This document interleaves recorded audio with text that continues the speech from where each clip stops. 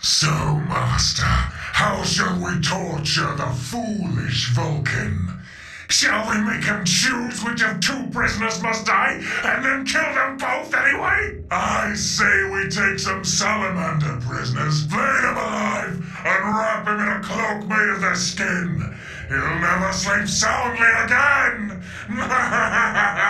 Respectably cruel ideas, my children, but I have a far more dire fate in store for him. Tell us, my lord. Yes!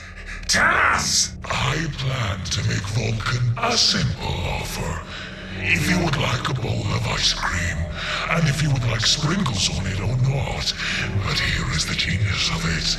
If he asks for no sprinkles, I shall give him sprinkles in abundance, and if he asks for sprinkles, I shall deprive him of their sugary crunch. Ooh, diabolical, my lord. But what will you do if he doesn't want ice cream? Get out! Oh, what?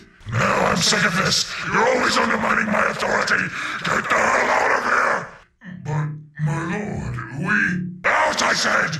You know what? I don't even feel like doing the ice cream thing anymore! There! I said it! You've ruined everything! Okay, you don't have to yell.